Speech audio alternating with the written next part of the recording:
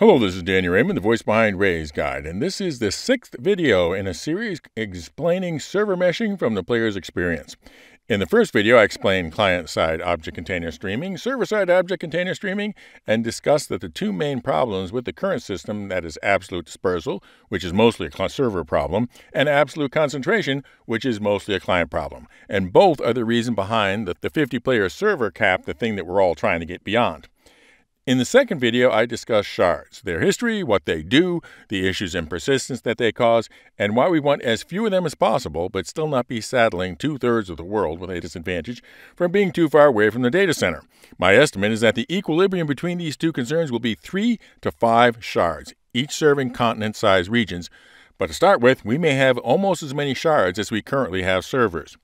One of the main challenges in getting from having too many shards to having just a handful will be getting the necessary performance out of the subject of the third video, the replication layer, which has the task of keeping everybody cross-informed of what everyone else is doing and doing what we're seeing in the game world around them, and essentially acting as both your computers and the game server's source of what I liken to a big book of game information, which is actually called the Entity Graph Database, and that was the subject of the fourth video, which then in the fifth video allowed us to finally discuss the servers that will actually be meshed with server meshing, which is the dedicated game servers, or DGS, although I prefer to call them the distributed game servers. Now in this last video, I'm going to talk about something that in their presentation and the Q&A, the network team intentionally avoided going into in detail on, and that was because it was outside of their area of responsibility, and that is how server meshing will change the design of the game itself.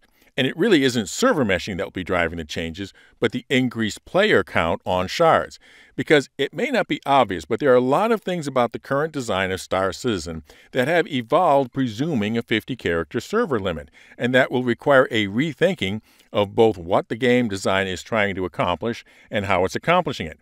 And those changes will fall essentially into two categories: increasing capacity and encouraging dispersion.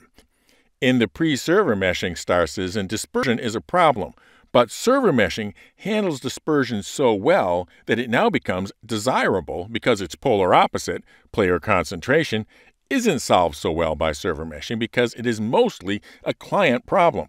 Because if we are going to get to 3 regional mega-shards, we're going to need to be thinking of shards containing 10,000 players or more. So let's look at a simple example each of increasing capacity and encouraging dispersal. So, at Lorville, are there enough hangars at Tiasa Spaceport to serve a 10,000-player shard? Even presuming that by then there will be even more star systems, the answer is clearly no. There needs to be more hangars, either by putting more into the current boundaries of the spaceport or by building an annex outside of town. All the current spaceports and stations will likely need to be redesigned with additional hangar capacity. As our second example, let's take the transfers office at the Lorville CBD. Is this room big enough to serve a 10,000-player shard? Again, of course not. But the answer isn't to make this room 10 times or 100 times larger. That would just overwhelm your client with having to draw so many people in one huge room. It is to not require everyone come here to trade. Put trade terminals in more places, perhaps even just one in each hangar. Or make a Mobiglass app for connecting to the local TDD. That is encouraging dispersal. Many systems will require both approaches. For example, to serve a 10,000-player shard, there will need to be a lot more mining outposts. But then, how do you ensure that the players spread themselves around all of them? You can't do it with just a system where they go someplace and then find out if there is supply and at what price. You need something like what I've been describing as the offer acceptance model. You need to create a system where you see ahead of time what outposts have so much and at what price. And then you buy ahead of time, and when you get to the outpost, they can just direct you to the containers where your goods are and you load them up. Similarly, you can view offers to buy the same goods, accept the contract to deliver them, and then you just have to go there to unload.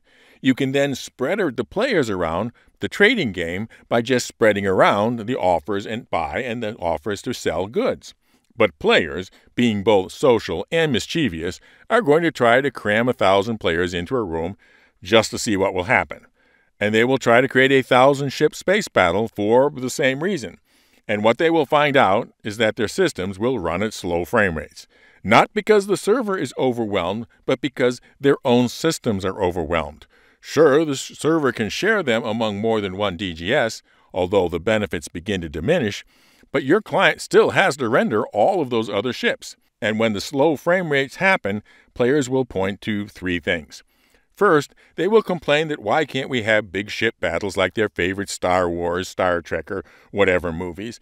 And the reason is that those movies are rendered on massive server farms at a pace measured in seconds per frame and not frames per second. So it is simply not a relevant comparison. Second, they will complain that for some other space games, they can have bigger space battles. And of course they are. There will always be games having larger space battles than Star Citizen.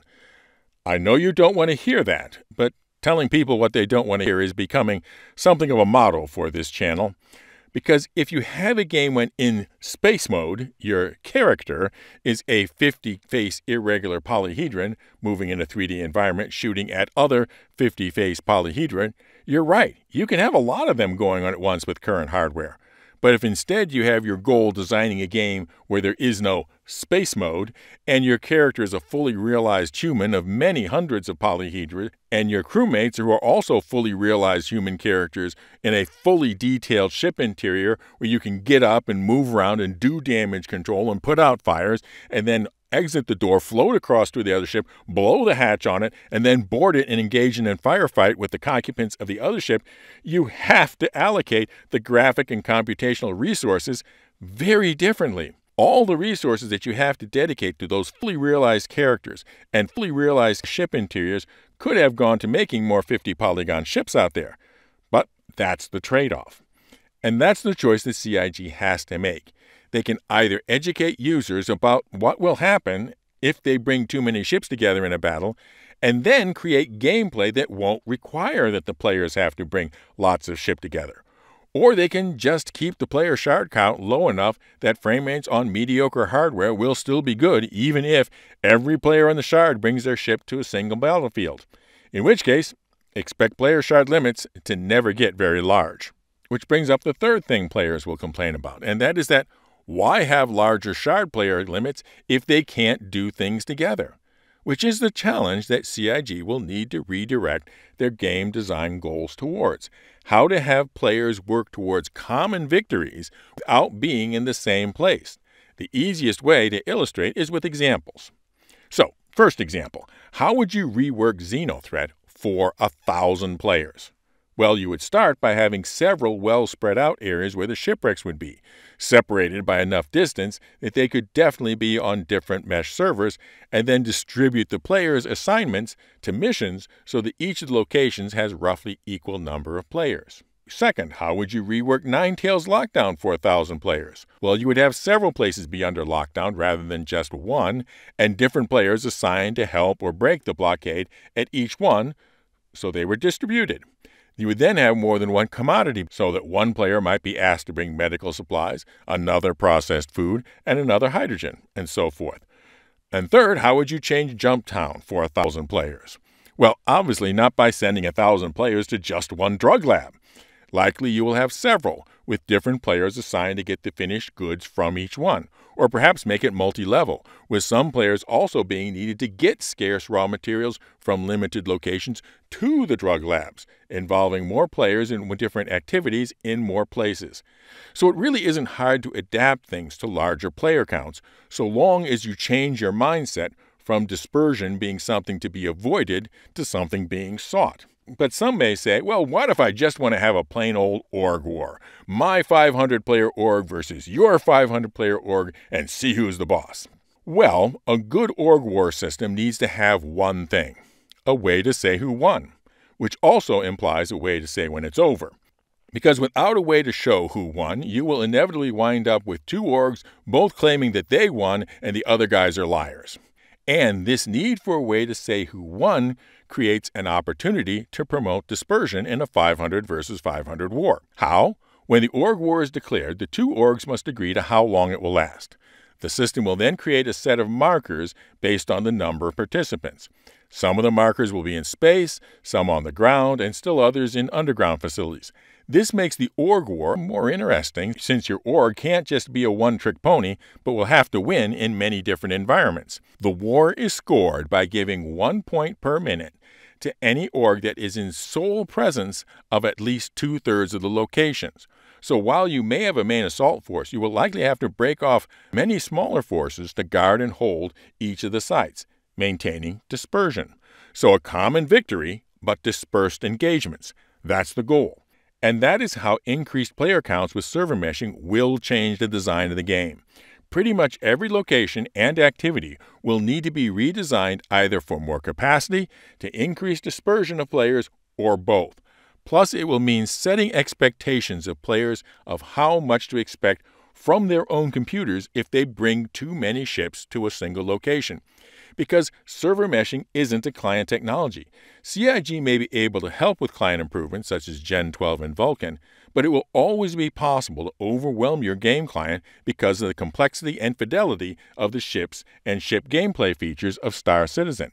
Now for an update on the Grow the Channel ship giveaway. As of recording, we are half past the subscriber goal and just past a third of the member goal to release to some lucky player their choice, the Anvil Liberator, the shipping ship for shipping your ships, or the Misk Odyssey Long Duration Exploration Carrier. One entry per video, members are entered automatically, and if the winner is a member, as of the publication of the winning video, they win both the Liberator and the Odyssey. For non-members, just be a subscriber and comment somehow using the secret word. And the secret word for this video is, what will the TSS Spaceport be needing more of? Fly safe, keep it real, and I'll see you in the verse. This is Daniel Raymond for Ray's Guide.